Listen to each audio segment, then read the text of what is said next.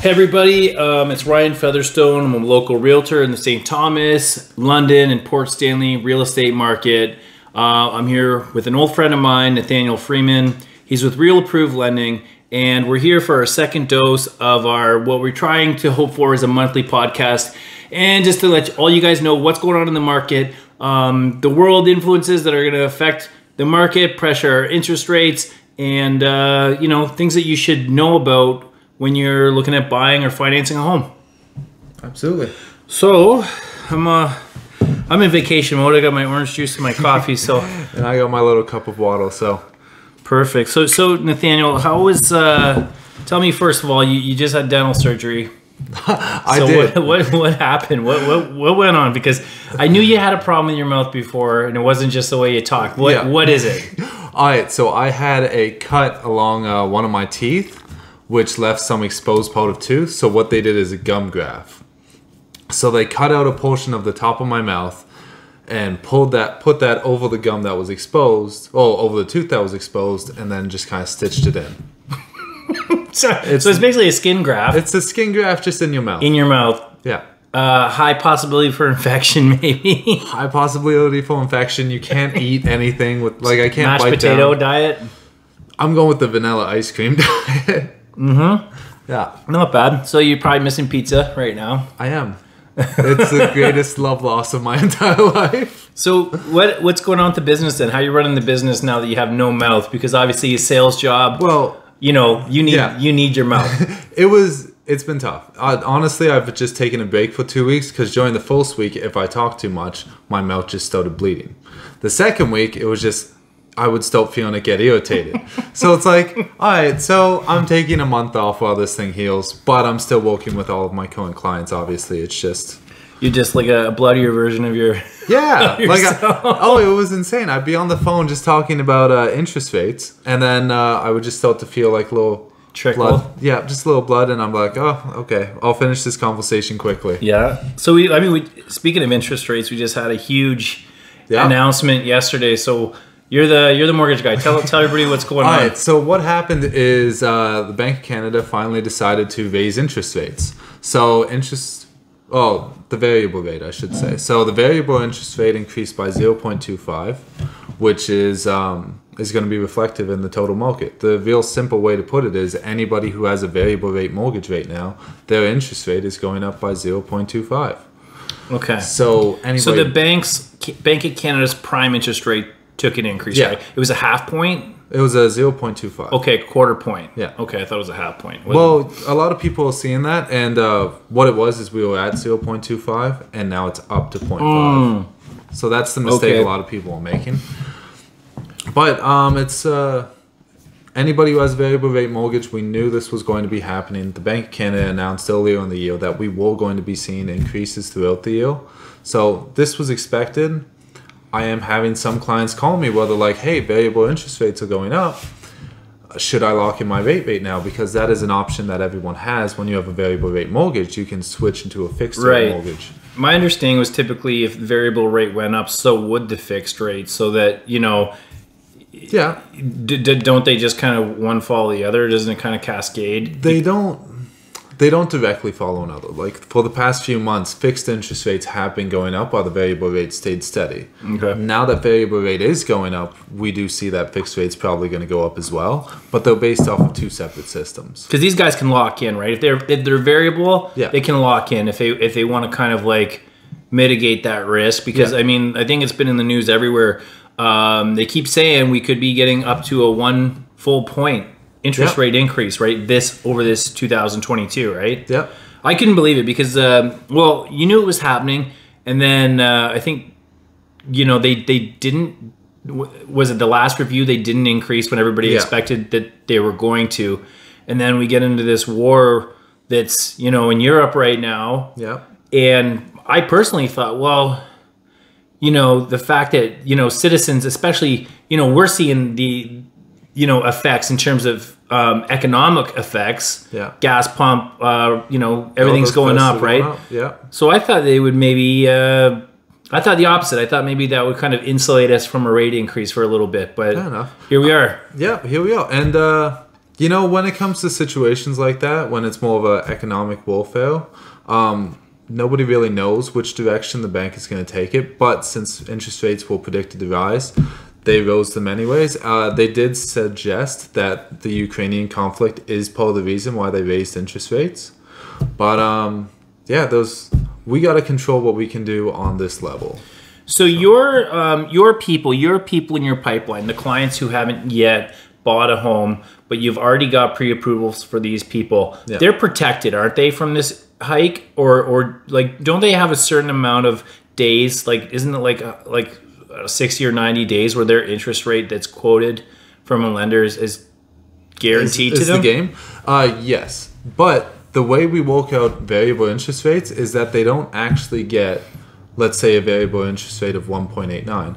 What they're getting is a discount on the prime rate. Right. Okay. So the discount remains the same. Got it. Since prime went up, their rate does go up as well.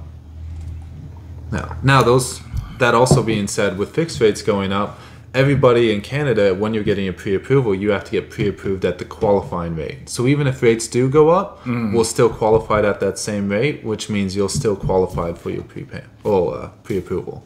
Okay. Are we going to see, do you think, because like you say, they're not exactly related, but there is some correlation between the fixed and the variable rate.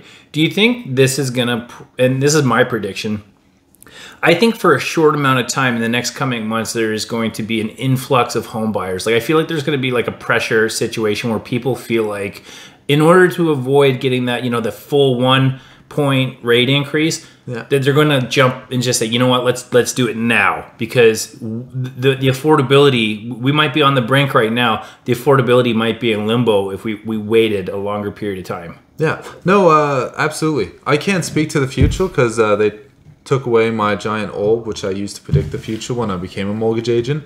But historically, when we see interest rates go high, we see buyers go away. Because nobody wants to sell their house and buy a new house if their mortgage is going to be twice as much. Now, since people can see that rates are going to be up and everybody knows that rates are going up, you might see a short-term gain in a lot of buyers. But I think long-term, I think the face of the buyer might change. Like, I think right now with just basically the lowest interest rates we've ever seen in history, it really opened it up for the investor economy. Absolutely. And of course, investors always carry as much mortgage as they can because it just makes sense to do it that way. So I think where you'll see the pressure is the first-time home buyer or the person trying to climb the property ladder and saying, this is our opportunity, and we might not have it again. So I just feel like there might be a little bit of pressure just in the next few months. But, interestingly, I just had a sales meeting on Tuesday, and it was with my broker of record. And he was saying, for the first time in many, many, many, many months, we're just starting to see small hairline fractures statistically in what we're seeing. That maybe the housing market, not that some people are predicting this huge collapse, but maybe some things, down the road when it becomes kind of a little bit more obvious statistically, are looking to slow down. And I'm not saying a price adjustment because I don't see that, but maybe 6 to 8 months from now we might see maybe a swing in the way the market is, maybe not such a strong seller's market as we've been into. Yeah. Well, I think it's unreasonable to predict 20-40% year-over-year returns in real estate. I think we should work on our best to get back to a nice, healthy 5%. Yeah. But over the past 2 years, we've seen growth of, well, you can attest to this more than I can, like 20%, 40% in some markets. Even more in depending on what it is. Like, I mean, semi-detached homes were I think the fastest growing segment at a 50% year over year. So, I mean, if you own a semi-detached home, you're smiling right now.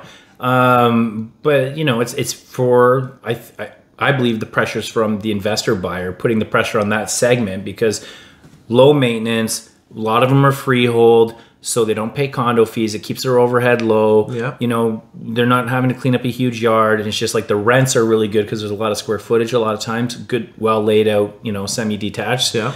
So, and I see that even in, you know, everywhere. I was just at a listing appointment today for one. Beautiful home, and they were just blown away when I told them, like, hey, this is where your neighbors have sold, and if we're going to project, you know, growth at its current rate, this is where what we could get today. And they're just like, you know, I almost knocked them out of their boots, which is a good feeling. And when I do it, I like to, you know, under promise and over deliver. So I'm still hoping that there's more top end for them. Oh, absolutely. But they were, you know, it's kind of nice to see that and just kind of, you know, floor people. But at the same time, on the opposite end, you get all those people who are outside of ownership who are looking in, and it's almost like animosity at the system. Like they think it's greed, they think it's capitalism, they think it's real estate agents too. Like we get the blame.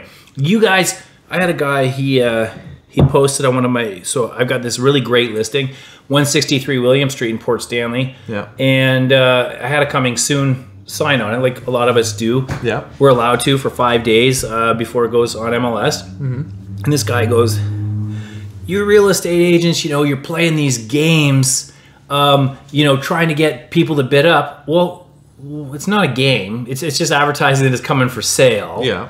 But you can't, you know, you can lead a horse to water, but you can't make them drink. I can't make people bid on a house. Oh, absolutely. For one. And, you know, I get way too much credit for driving the price of homes up because all I'm doing is marketing and representing a client. Yeah. And I got this guy who's thinking that it's some sort of rigged game. Well, if it is, I didn't design the pieces. Well, and also, or the game board. Also, it's your responsibility to get your client the most amount of money you can for that property. And that's what I said to him. So, not to be a smart ass or anything, but I just wanted to point it out. Like, hey man, they don't put a coming soon sign on gas pumps. They don't put coming soon signs on your loaves of bread or your milk in the grocery store. Yeah. Everything's going up, and it doesn't have to do with a coming soon sign. Oh, absolutely. You know. Yeah. They print money. This is what happens. Yep. They print money.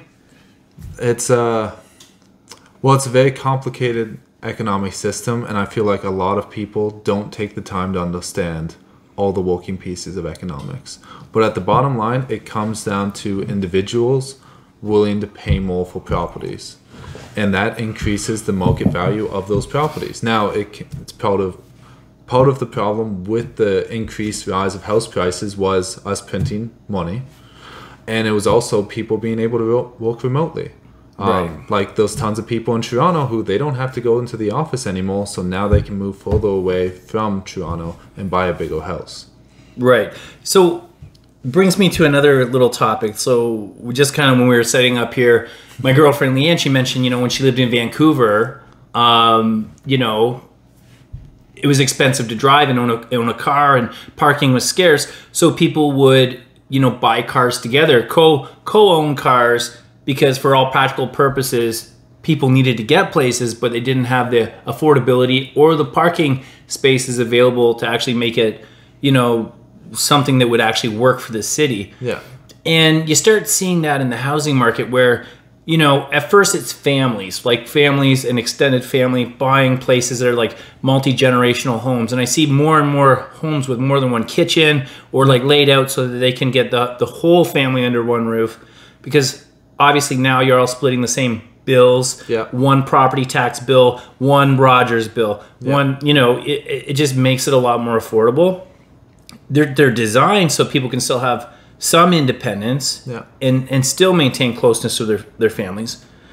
But beyond that, I mean, look at shows like Friends, where you've got a very expensive Manhattan real estate market, and you've got people who are young professionals who are banding together and, you know, living together and sharing expenses together. And I think this is going to be something that more or less trends here, just more tenants in common.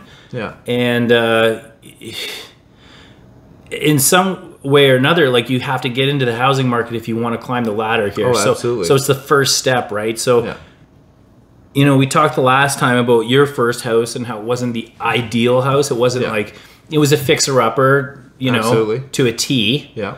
But, you know, if you had, say you had a very good friend of yours who made a good income, who you could trust, and you could have bought a property together, you might have been more inclined to go to your maximum spending power. Yeah. in an appreciating market and just try to get that more of a bounce off the market. Oh, absolutely. Well, anyone who's good with basic mathematics can tell you that if you buy a house for $200,000, it goes up by 50%. You've made $100,000. But if you buy a house for $400,000 and then it goes up 50%, now you're up $200,000. So you've doubled the amount of return you get, even though you paid more for the initial investment. Right. So given that, I wouldn't be surprised to see people starting to band together, especially with how, I won't say unaffordable house prices are, but how high house prices are getting in Ontario. You ever had that talk, like, or had like a client like that where maybe you could make that suggestion, like, hey, listen, you're close to qualifying. Like, do you have somebody, like, usually I know you guys usually go to, do you have a co-signer? Yeah. But, this might be like not the solution in all cases, but an option that people maybe never even considered. Yeah. Well, it's something that I've talked to a very few clients about, but that's mainly because, one, I have to maintain their confidentiality, which means I can't go talk to their friends about what's going on with their situation. Also, I have to look at it from an affordability standpoint. If I'm advising my client to maybe, hey, get this co-signer, they still have to be responsible for all the payments. So unless that person's moving in with them, right, that's really the problem where I'm looking at it. Because even though you might be buying the house with your parents, you might not want to live with your parents. True. So if you're responsible for all the payments on your own, and I know that going in, I want to make sure that that place is affordable for you. Because I don't want any one of my clients to go house broke. Right. Well, so the people who I'm selling their place on William Street right now, yeah. It was two couples. They're all best friends, the four of them, and they bought the place with like the highest of hopes and everything like that. So I was curious when they went to go, list it with me. I'm like, yeah. So how's the friendship? How are things, right? And candidly, one of the owners says, they're still our best friends. Of course, you have disagreements, but you work through those, and you communicate, and sometimes somebody's not happy about something, but you get through it, right? So it's just the way you manage relationships. Oh, absolutely. I've been through it myself. I bought good friends of mine, Ying and Mike. I bought a cottage with those guys. Yeah. And for the most part, we rented it out in the summertime, but we each take a week ourselves, and we'd always take turns and take care of that turnover. So when you had to clean it and get it ready for the next people. So, we'd each take our turn, and as long as everybody's carrying the load, the relationship's good, and they're still, some of my best friends. So it can work. It can work. You just got to find the right people to do it with. Be selective. Yeah. Don't just buy a house with anybody. Exactly. Because as many as those good stories we've had, we also hear tons of stories about people who are just roommates who can't live together anymore because it's just the relationships. How's your roommate? You got a roommate right now. I recently got a roommate. My stepbrother moved in with me. How's he doing anyway? He's pretty good. We're actually pretty agreeable with one another, and we both work from home, but we both have our own space. My house is big enough for the both of us. You had to run some Cat 5 wire around the house. Is it office space now? Yeah, pretty much. Well, luckily, I love having internet throughout my house. So I already had wires running upstairs, so it's just like, okay, run an extra one to his room, and we're all good to go. What does he do? Now he's in IT and he works at TD. He's one of the upper managers, or not managers, or maybe he is a manager. I'm not entirely sure what he does. I know he writes codes and he manages the updates in the software. Yeah. But his position, I don't know. But he makes a great amount of money.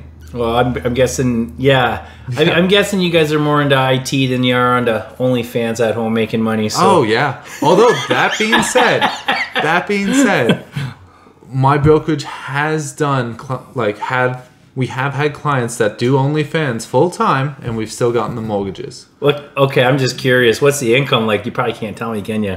Well, they want my client, and it's something that was there before I was at this brokerage. So it was around $160,000. I mean, wow, that's a good business. That's a good income. Now, most lenders don't want to lend to somebody with that sort of income, but we do have lenders that are willing to. That's interesting. Yeah. So before, when I was talking to you earlier, you mentioned that there's a new lending product that requires no down payment whatsoever. Yeah. So from... I'm trying to figure out the best way to put it. We have products where you can buy houses with 0% down. It is very dependent on situation, and it is very dependent on property. But it is one of those things where it's like, hey, we have these extra tools in our toolbox. I've mainly seen it used with construction properties because at the beginning of the construction, they're making their deposits. But at the completion of the construction, now the house is valued at more than what they've originally put into it and what they was originally appraised at. So we can use that new appraised value as the basis for the lending, and we'll use the equity in property. Okay, so is it strictly new construction that you can use that with? Because that makes sense to me that you'd be equity positive at the end of the build term. Yeah, well, it's not just new constructions, but that's the main place I've seen it, and those are the examples I've shown. But I have heard of this same lender doing it with just properties that are equity positive. If they bought a house that's under market value and they have 20% equity, this is an option. Now, it's not an A lender. It is more towards the private side, so you do have a higher interest payment. Right. But that being said, you have zero down payment. So what are we talking about? Like private lending rates? What are we at now? Like 7 to 9%, or 7 to 12. 7 to 12%, and then 7 to 12. usually there's a fee too, like a 1%. 1% lender fees the average. You can see up to 2 or 3%. Right. Well, actually, I've seen some with 5, but that's more of a rarity. And that's usually when you're dealing with 5%, those are a lot smaller loans, and which is why there's a higher lender fee. Now, here's a question, because I know like you're pretty big into investing and things like that. So have you ever considered kind of getting involved in that side of things as like funding private mortgages, or you know how they have like collections of people who kind of start a fund to do that? Like, you ever thought of that? It's definitely in my wheelhouse, and I actually have looked into it a few times. You need a decent amount of capital to be able to do it. What's the buy? Like $100,000 minimum or more? $100,000 to $500,000, depending on who you go with. But these are private lending companies that I'm talking. What I'm talking about is private lending companies. They're already established. They already have like $50 million that they're working with. You contribute your funds, and then you just start getting checks in the mail if they're returns. Just like a prorated amount based on what you've put in. Yeah, exactly. So the one that I was talking to did it about 10%. Wow. 10% a year. Yeah, that's really good investing wise. Pretty great return for something that's, you know, safe. Absolutely. Very safe, right? Yeah. Huh. Yeah, that's, I mean, I took my mortgage agency courses just to have some good, you know, foundational knowledge so I could better serve my clients. So this was something that kind of interested me because I'm kind of an investor nut too. So yeah, when I read about it a little bit, I was just curious because, you know, in all practical senses, you now, you know the inside track of that. Oh yeah. So I just read it in textbooks. Curious how personal reasons. It's a little bit different, but we can definitely do it. And there's good returns on that side of it. Right. But like, as we always say, the higher interest rate or the higher gains, the more of a risk. So it is relatively free of risk, but there is risk. Right. Huh. So very cool. Yeah. Something you might want to look at in the future. Yeah. So what's business going to look like for you into this next quarter then? Like, obviously with the rate increases, like the real estate market's still pretty hot. Like what's it going to look like? From my perspective, I think we're going to see rates increase, which means I think we're going to see less refinances within the next few months. And I don't know how fast interest rates are going to go up, but I feel like as soon as we get closer to that 1%, we're going to see less people selling their houses. And so it might even put more pressure on the market. I'm excited because you know what? This is from the real estate side of things.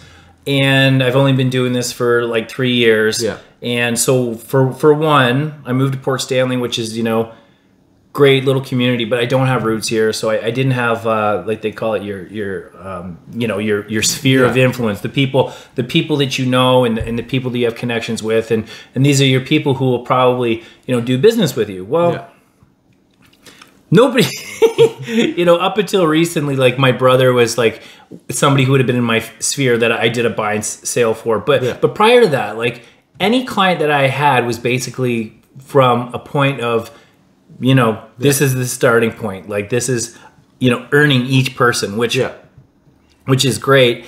And now I'm getting busier in hell and I can start seeing referral business and everything like that. Oh, absolutely. But even in the beginning, I used to think to myself, I would look at some of the things that people were doing and the professionals in the business, and I thought, well, I can do that better. Yeah. I can do this better. I can do that better. And I feel like just because the seller's market has been just so hot, it's almost like it almost camouflages those little, those things, right? So so there's people who can get by on their laurels, and me just being who I am and the fact that I'm a goer and a producer and I'm somebody who's always thinking and trying to, improve and just stay on that track. I think it's really going to open the door up for my business when the market does swing. Yes. Like I'm excited for it because I feel like I bring value. So I feel like I'm going to do people a great service and they're going to recognize that. And then, if there's people who just kind of got by on a hot seller's market, I feel like, there's a time when recipe cards in the mail aren't going to matter to people. They're just going to want to make good dollars and cents. Yeah, absolutely. Like we're going to see. Well, I think you're absolutely right. You do the best for your clients. You always get them top dollar. I think when the market does change and people are like, oh, well, there's less supply, I think you'll be doing fantastic throughout that because you're willing to go out there and get the best for your clients. I'm actually, I'm thinking, just coming in, I'm thinking about getting my my broker's license, which is just kind of like the next educational, endeavor. Yeah. And will I go onto my own, or will I, take a franchise of Royal LePage, which, I've done great with Royal LePage, and I like their training, and I've had great mentors and just excellent support with Royal LePage. Yeah. So I love that part of it. The same time, I'm ambitious, and I'm like, so there's the future that's very exciting. And I don't know which way it's going to go yet, but I do have this building here, and I got the storefront, and I'm thinking, well, what can I do? And what should I do? Because I do have a very visible property, commercial property here, Absolutely. and I'm thinking, well, it might be a cool thing to do. Yeah. But you could maybe come in and be my in-house guy. I would definitely consider it. Yeah. Yeah, I definitely consider it, and I think there's great opportunities here in Port Stanley. Well, this community, and I don't know if you saw it on Facebook or not, but so the old fishing building on the other side of the harbor there. So you've got all that, where it's all built up with all. So there's the wharf, and then there's like the inn, and and across the road there's that it's like a long and just follows the sidewalk down there. It's like this old kind of fishing building or whatever. So they're actually going to be Domus Construction has got some sort of deal worked out where they're going to do construction and build like a Port Stanley brewery, microbrewery kind of thing with it looks like basically dockside bar access and probably some cool food and this is going to be off the charts. Yeah, that's going to be fantastic. We got that artisan market going into the old fire hall, which is amazing. Okay. Yeah. So there's some things happening in the downtown, and then of course tons of residential development going on down here. Oh yes. Absolutely. So the businesses, you've got this great stable, 4-season population base that's going to keep the businesses going. I think the economy down here, which traditionally has been very tourist driven. Yeah. The businesses are going to be able to flourish in the winter, and I think it's going to be an exciting transition kind of time for Port. Oh, absolutely. Well, you see more and more people moving to Port Stanley. Like my mother actually just bought a house in Port Stanley. Where? Why didn't she use me? It was a private sale. It was a private sale. I didn't even know about it till it was done. There wasn't even a real estate agent involved. Oh, it better not have been. Yeah, there wasn't. I promise. There wasn't. But yeah, she just bought I can't think of the address, but I know it's up the hill from where you are. Where, on Harrison or by the water tower? Is it a newer one or an older? It's a newer one. Oh yeah, so she's probably in one of those Compass Trail or something, or maybe Beamish somewhere there. There's there's a lot of she hasn't moved in yet, so I don't know the address. Oh, okay. Yeah, but that being said, she bought it off the market, and I think she did really well for herself. Huh? Given the price she bought it at. But the other person wasn't working with a real estate agent, so I don't know if they knew what the top dollar would be. That is the actual tricky thing. Yeah. Sometimes, you know, real estate agents don't know what the top dollar will be. Like it's a crapshoot. I just sold to a friend of mine, you know, a high school friend, in her dream neighborhood in London, like Old North, you know, Ryerson Public School. She's a prof at UWO. So I just sold her, you know, this beautifully renovated. It's not a huge house, but you know, 2-bedroom. It's completely finished. Everything. This place is nice. So I just sold this place to her, and you know, I'm pulling market data, and then I'm always forecasting because I'm like, I wanna win, and I want to win for my client, right? Absolutely. And so anyway, she went through the property with me, and then she went back through it at an open house with her boyfriend. Yeah, he loved it too. And they're talking to the real estate agent, and she goes, now, mind you, a lot of times when an agent, you know, is working an open house for somebody else, maybe they're new, maybe they're not, you know, very seasoned, or maybe they're not busy, maybe they're not really producing that much, and they just kind of want some lead generation, so they'll give up their Saturday, Sunday afternoon, start running an open house. Okay, that being said, my client comes in there with her boyfriend, and they're talking to the agent hosting, and she goes, you know, I bet this place goes for over $600,000. Okay. So Sarah tells me that, and I go, well, I think it just might, because, you know, what the average price of a semi-detached is like what, like $680, $690. I'm pretty sure, you know, that this beautiful detached home in a stellar neighborhood is going to go for way more. So there ended up being like 18 bids, and we ended up winning. So thank goodness. Yeah. But she got this like message in the morning, hey, just so you know, the house sold for this much. And she goes, yeah, I bought it. You know, I'm not surprised. And you know, it's kind of one of those things like, you gotta do your homework. Oh, absolutely. Absolutely. You have to do your homework. And you need to be able to project that confidently with your client. And you're always nervous because, you know, man, a lot of times the leg data is useless. Like unless you can have some sort of, you know, formula or a strategy to kind of get past the leg data that we get at the end of the month, you're not selling anything, because the growth that we had is just unprecedented. So agents who can adjust and who are not dynamic, one, you're not servicing yourself because you're not going to get paid. Two, you're not servicing your client because you're wasting their time and they're never going to get a house. So you got to give them the best advice you can. And if you can't, you better find a formula that's going to work. Absolutely. Or you won't have a client base. Yep, 100%. Well, like mortgage agents, like we have it a lot easier in that way, but we have it where lenders are constantly changing their rules on what they accept, or they're changing their products. So my dynamics is more like, oh, well, this lender couldn't offer a HELOC, well, now they can offer a HELOC. Oh, this lender used to use this product, now they're using these standards, so I can't offer this product anymore. But mine is always available at the edge of a phone. So I just call them up and I'm like, hey, can we do this? They'll tell me yes or no. Well, yours is more you have to play a guessing game. Yeah. And you hate being an expert and saying, well, it's kind of a crapshoot. Like you better have a way of determining. We'll see how it goes.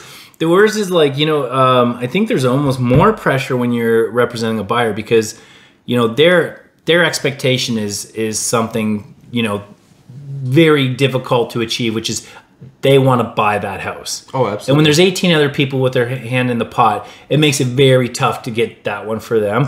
Whereas if you're representing the you know, if you're the listing agent representing a seller, well, really, it's these buyers' job, the buyer's agent's job, to know the market and bring market value. So as long as you market the property effectively, let everybody know what's going on with it, show it in the best way you possibly can. And, you know, that's we're relying on them to know what the hell they're buying. Oh, absolutely. Do your homework, make sure you bid right, and get the price, because, you know, sellers do have an expectation too now. Oh, absolutely. And one thing I'm seeing a lot of, especially among my friends, is they'll see the price of houses and they'll be like, well, that house is worth this much. I should have bought this house for this much. It should have went for this much. And it's always like lower. And that's advice that they're getting from their parents, where their parents haven't bought in real estate in the past 20 years. They're saying, well, this house should go for that much. Well, they don't know the market nowadays. So these guesses are usually wildly off and completely undervalued. We had an interesting one where, client of mine, they got their place up for sale, and a real estate agent, another real estate agent he plays hockey with, wants to buy it, and I've got the listing going on, right? So I'm going to let him in and just tour him around. Yeah. He can get himself in the house, but I just want to kind of show him what I see for the property, right? Just to show him my vision and what I see. Yeah. So I meet him there, this and that, and you know, this guy has access. He knows what they paid for it. He knows, like, he knows everything, right? Yeah. So he did say, you know, I'll buy it for, and it was just like marginally more than what they paid for it. And they're just like, no, like that's not what we're doing, man. Yeah. And so, you know, I was with the guy and I said, well, if you don't like the price on this one, then, you know, check out this one. It's the exact same size. It's in the same neighborhood. It's in, you know, basically down the line. It just checks out. Completely comparable property. Ended up selling for, you know, basically almost $400,000 more than he wanted to pay for this house. And this guy's a real estate agent, so it's just like, you know, you hope, you know, is he that out of touch, or is it just like he just loves a deal? Maybe it's both. I'm not really sure. Both. Yeah, maybe he was lowballing you. Who knows? But a lot of like clients who own in the real estate business, they're having to deal with an adjustment of like $400,000 isn't the house it used to be. I was going to ask you, how are they appraising? Like, are you guys still ordering appraisals? And how often is a house not appraised? Well, what happens is most lenders have an automatic appraisal system, and that's based off of recent market value, right? Which is usually determined House Sigma. Well, not House Sigma, but like they have more advanced ones, but still, it's usually lags behind by a few months. So when someone buys a house, we send it to the lender runs an appraisal on that property. If it does not appraise at their automatic appraisal value, then they're having to go get an actual appraisal. So it all depends on how well they did in buying it. Right. Do you want to hear something interesting that came up in our sales meeting this week? Yeah. We were talking about House Sigma, right? I didn't know this, but House Sigma is actually a real estate brokerage as well as that app, right? Yeah. So they use their algorithm based on neighborhood data to price a home and estimate high, low, median, projected sales prices and things of that nature, right? And I'm thinking to myself, and I'm just sitting here listening and as my broker of records telling me about this, and I'm thinking to myself, okay, we're Royal LePage, which we're a giant in the Canadian real estate market and often quoted by the media. You know, Phil Soper, CEO, he's often quoted as the authority on what's going on in the housing market. And I'm thinking to myself, well, okay, how old is our website? You know, I know it's functional and people use it. And a lot of times, like I'm talking about, you know, how I was talking about resting on your laurels before. I'm thinking about that again because I'm thinking, okay, Royal LePage is comfortable knowing that our website is the second highest trafficked real estate website other than Realtor.ca. Yeah. But then I'm thinking to myself, how many people are downloading and using as a tool when they're shopping for a house, House Sigma? Yeah. And why aren't we developing this kind of app, which I later found out we are, but it needs to come fast because every day that goes by and people talk about this kind of stuff, it's driving traffic to this other brokerage, which virtually was unknown months ago. Yeah. Now it's on everybody's tip of their tongue. Everybody's talking about House Sigma and everybody's checking these, you know, and you know what? The projected or forecasted sold values don't even have to be accurate. All I got to do is give them, and people just want to know. People just love numbers. They just want to know, hey, ballpark me. Absolutely. Well, so many people that I know, they just want to know what's sold around their neighborhood. They want to know what their neighbors sold their house for. They want to know what the people across the road sold their house for. So these apps, they give people the access, and then it gets them in the thought process, maybe I could sell my house for that much. If Royal LePage is seeing this podcast or listening to this podcast, we need that app. We need it in development. If it isn't already, yesterday, we need it going. Because if we're getting all this traffic driven to another brokerage that was virtually an unknown, we are losing people quickly. So, you know what, give our people, which, you know, we have the most well-educated consumers on the planet, give them the tools to feel confident and also trust in their realtor too. Yeah. Because the algorithm isn't perfect. It's still just a program. It's still just a machine. You still need a professional to actually, you know, make sure that you're getting things done and protecting you. 100%. But you know what? If people want to know, let them know. Knowledge is power. Why shouldn't they know? Exactly. Because the more your clients know, the better informed they are, which means you have a foundation to help them follow their knowledge. And it deepens their trust with your professional opinion. Absolutely. Because now you're talking about the same thing. Yeah, 100%. So, but anyways, Nathaniel, I think we pretty much, unless there's another topic that you've got. I'm good. Yeah, I think we've got a pretty good little wrap here, and it's been great as always talking to you, and it's great having the viewers here, and I hope you learned something. And if you're in the market, you're buying, selling, or investing, make sure you give me a call. It's Ryan Featherstone, servicing London, St. Thomas, and the Port Stanley real estate markets. And if you're looking for a mortgage in anywhere in Ontario, please give me a call. I'm Nathaniel Freeman. I'm a mortgage agent with Real Approved Mortgages, and I look forward to hearing from you all. Okay, everyone have a great day. See ya.